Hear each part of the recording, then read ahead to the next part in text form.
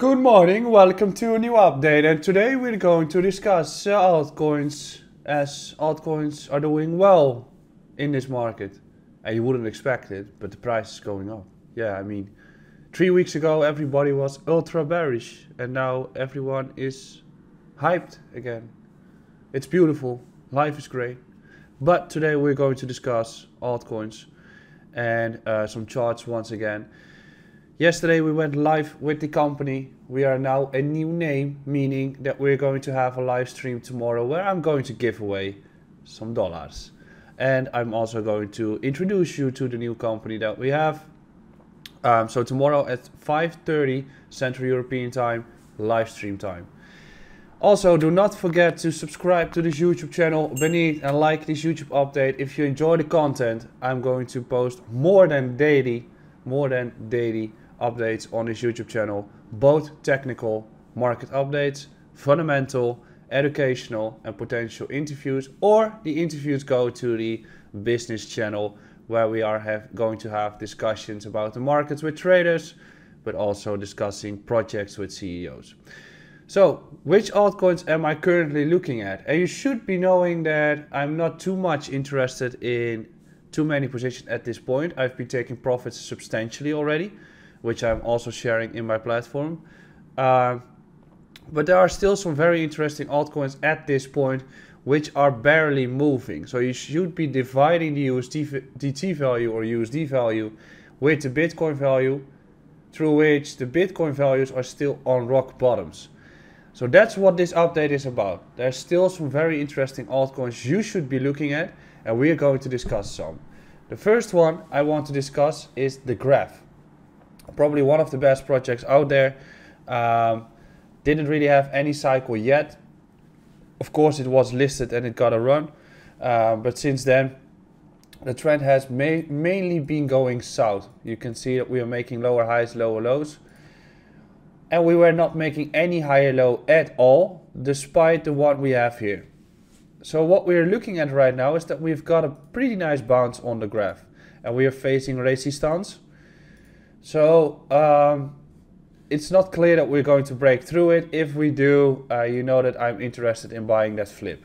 Overall, a swing trade in the graph is in general what I'm looking at. The levels that we're looking at right now for support or the potential trade to be happening are two. So I'm looking at a flip here at 1750. If that doesn't hold, I'm looking at the lower zone around 1500. If I want to buy a swing trade, this is the entire range that I'll be looking at for entry points. What are the perspectives for the graph as a potential runner? Well, I think that given the fact that we're changing the entire cycle towards a bullish one, the chances of it running towards 35 or maybe even the all-time high are significant. So this is the first one. The second one is scale, which is currently still just hovering around support. And you can see we discussed yesterday about levels that we're looking at. In this case, we do the same. Level bounce in this run, lost the level, retests the previous high, bounces, and now it comes back towards support here. So my point of interest is still around this area, and this entire zone for scale is just an accumulation phase. Meaning anything in this range is fine to buy for a swing trade. If it breaks out of here, you're going to look at a run towards the highs around 1450, and probably we're going to make new highs overall, meaning that scale is going to be one of those big runners. So this one is quite fine here too. If we're looking at the USDT value, we can see that we're just heating up here. So we can say, okay, we've made a bottom here, we've tested those levels, we bounced up, we made a bullish div, running up, facing resistance soon, probably going to see something like this before we can continue moving. But that is what I'm looking at. With most of the altcoins, especially also Swipe, you're going to look at that higher low structure. So the third one is one that I've been discussing previously as one of the interesting altcoins, and it's doing massive. Despite the fact that if you want to buy Swipe, you shouldn't be doing it right now on the topic because of the topic that I discussed yesterday. So you don't want to enter an altcoin right now, given the fact that it's, or at least this one, given the fact that it's approaching resistance. And yes, it can slam through the resistance and go to $5. it still is not a swing trade. So if we look at the previous runner of Swipe, we can see that we've also been running upwards heavily, not granting any entry at all. That's why buying when nobody is interested is super important, given the fact that, for instance, we have been retesting it here too, granting ourselves an entry while everybody was expecting the markets to crash. Well, it was already crashing and it granted you massive opportunity. So when we're looking back at the previous structure, the only entry you got here is this block. So in this case, we are facing resistance with Swipe. So breaking through there is not expected to be happening. Where do you want to take the entry? This is the first real entry point that you are looking at, or when it flips here, or when it shows another significant support. So maybe around 290, but that's tricky. That's already the aggressive approach. So Swipe is one of the coins that I'm still heavily interested in, but not right now. I'm looking at a corrective move or a flip. The fourth one I'm still interested in is Silica.